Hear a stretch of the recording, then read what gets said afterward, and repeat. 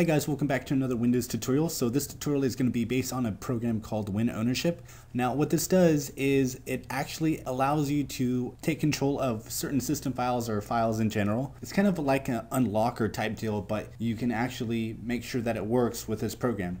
There is a thing within Windows 7 and Windows 8 called Trusted Installer, and what that does is sometimes takes control of system files, not allowing you to take control of them and altering them the way you want it. So as you can see, the program right here, or the text readme thing, says a bunch of features of what it does, and I'm going to show you how to use it.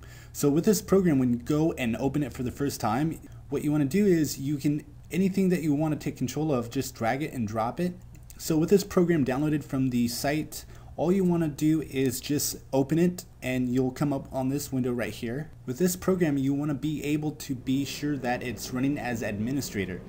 Now you can have a couple choices. You can take the file that you want and drag it, or you can actually double click on this window to browse for a file. For instance, these themes right here, they will not be deleted. So even if I had tried, it just won't happen. So if I wanted to delete them, it's not going to happen because flipping Windows, it says that I need permission.